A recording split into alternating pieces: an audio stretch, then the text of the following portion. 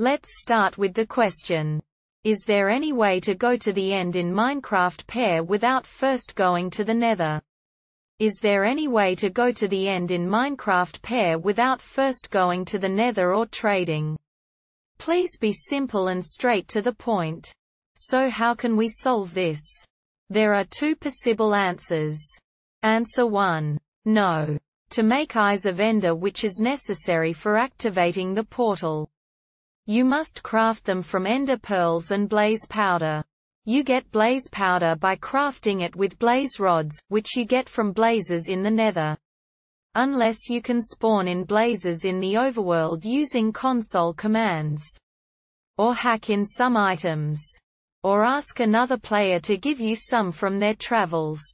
No. Edit. See Mattbat's answer, it's more accurate. Answer 2. Old answer: you actually can.